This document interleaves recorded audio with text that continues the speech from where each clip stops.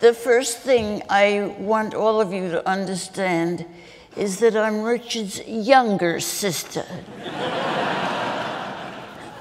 So this is a picture of my brother and I. My brother, I think, must have been about 15.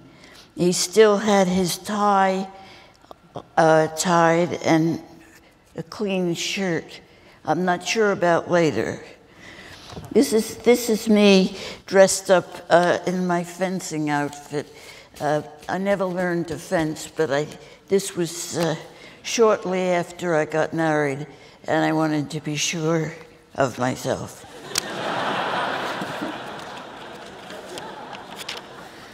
Okay, next slide. This is my family. My father, mother, big brother, and me. We were a very happy family. We loved each other very much. There was a lot of laughter in our house, and Richard and I didn't fight. So thinking of those years always makes me happy. Now I want to introduce, you all know about Richard. I just want to introduce me a little bit.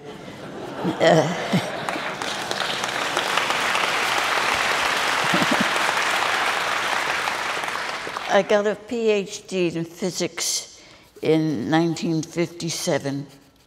I had 3 kids, 4 grandkids. I've worked on space science and climate change for more than 50 years, and I've published 185 papers, give or take 20. Okay, the nicest places I worked were Lamont, which was Columbia University's geophysical laboratory, and the Jet Propulsion Lab, which I think a lot of you are aware of. I always worked in geophysics, Earth-Sun relationships, and climate change. I retired in 2017 in good health, and 2 weeks later, I fell down the stairs and broke my arm, which is why I limp. I also got awarded a NASA Exceptional Science Achievement, and I am still as happy about that as it shows in this picture. And I don't know if Ed Stone is around, or you know Ed Stone, but yeah, that's Ed Stone. Made it. He was the director at JPL when I was there. Richard and I, when we were both kids, Richard was my first teacher. I was his lab assistant, my first paid job, for 4 cents a week. He had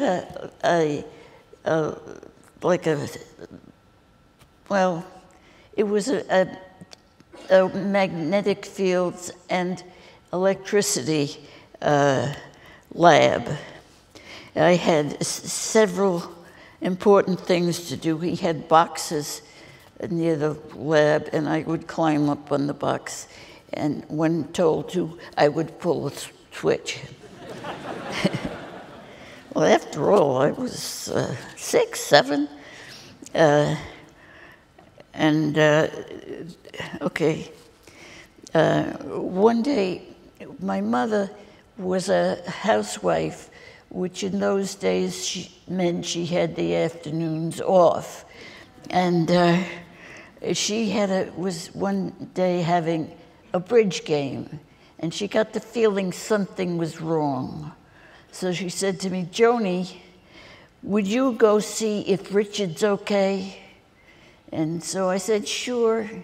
I was 6, 7, and I went down the hall and opened the door. And there was my brother Richard with the window open, his hand out the window, holding a wastebasket full of papers which were burning. Looked like that. So I said, "Richard, are you okay?" And he said, "Yes." And I went back and said, "Richard's okay."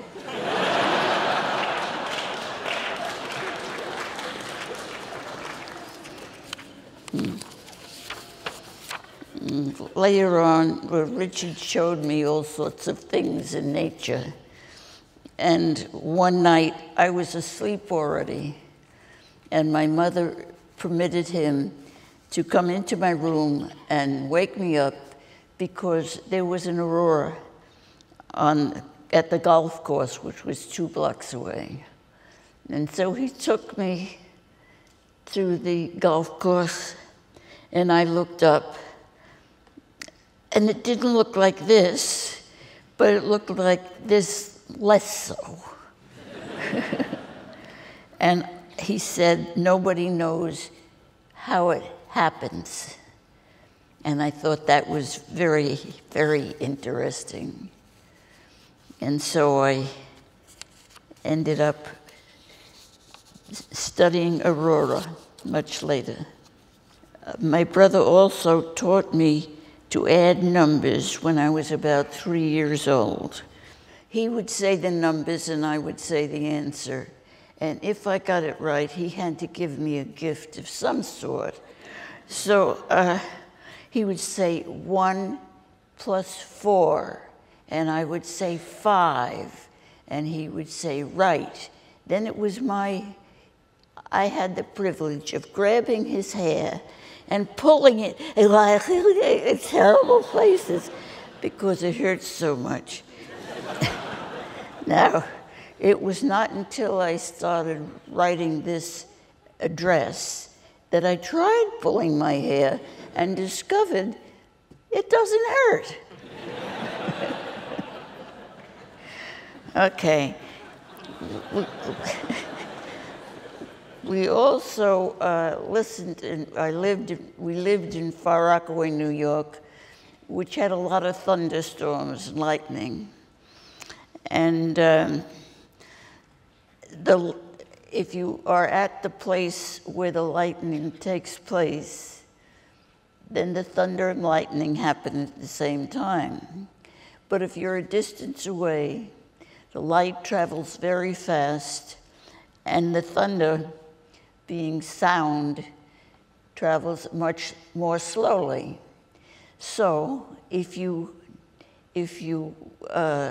count the time between the time you see lightning and the time you hear the storm, you can estimate the distance it is from you that the event actually took place. And so I learned to count, and we used to count lightning, 1 hippopotamus, 2 hippopotamus, 3 hippopotamus. If you say 1 hippopotamus, that's 1 second. And we timed it to make sure, and that was right. So we had a method of measuring the distance to the lightning, which was very exciting. When I learned something, my mother was impressed with his teaching ability, not my learning. My mother warned me, women's brains can't do science. Well, I was very sorry about that. I cried a bit. But that's what my mother told me. And in the years since, I've had many women come to my office and say, my mother told me women can't do science. Or my counselor told me women can't do science. Or my rabbi told me women can't do science. And I was lucky. Richard gave me a book on astronomy, and there was a picture in it by a woman named Payne Kropotkin, and it showed her data. And I realized Payne Kropotkin, a double name like that, was a married woman, and she had her science data published in a textbook, so I knew that you didn't have to be Marie Curie. There was only one Marie Curie. When it was time to me to go to college, my father, who became ill with high blood pressure while my mother was pregnant with me. Well, and if you had high blood pressure in those days, they had no medicine. They didn't know to tell you not to eat salt. They told you to do nothing. But my father was making a living. And my mother didn't know how to make a living. She wasn't taught to make a living. So my father continued to work. But when I went to college, my father told me to learn to make a living, because you never know what life brings. Only men made good livings in those days. And so I figured I'd better go into a man's profession. I chose physics and hoped to be some sort of an assistant. My brother urged me to work hard to be the very best I could.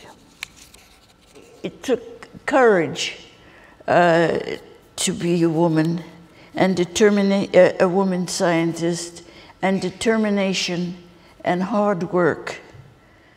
I got courage from various things.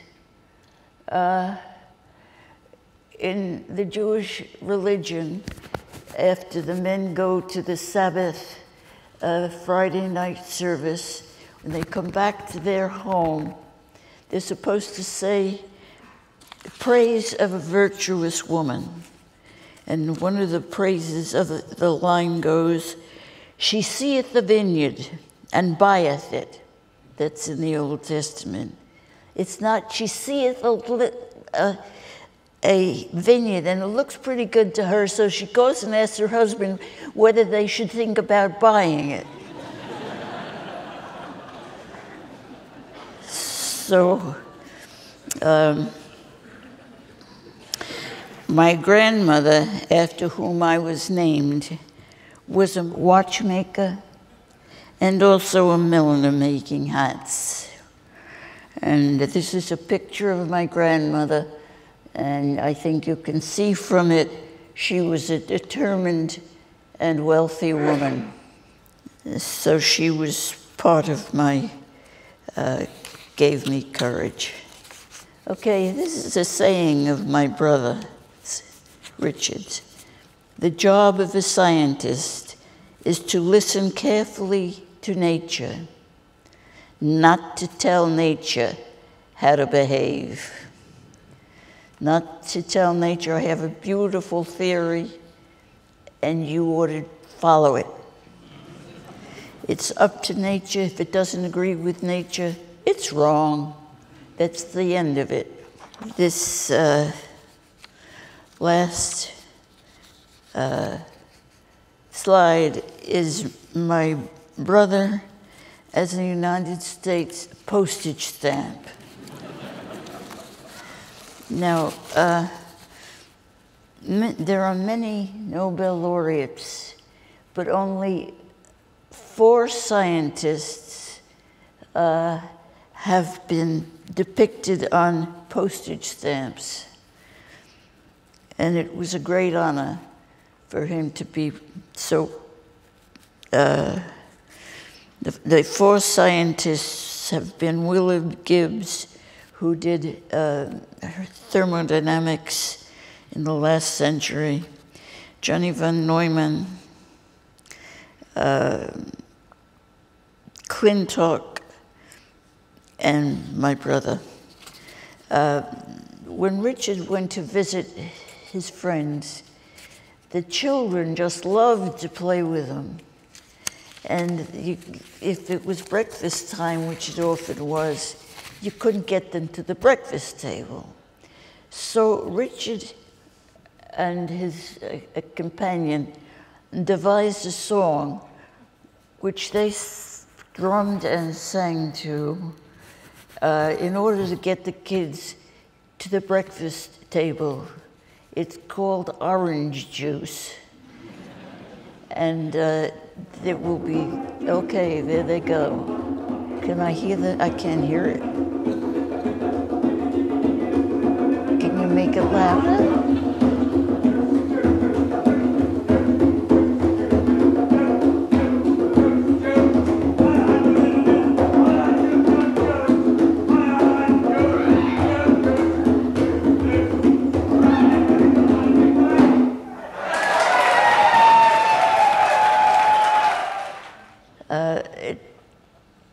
It was fun.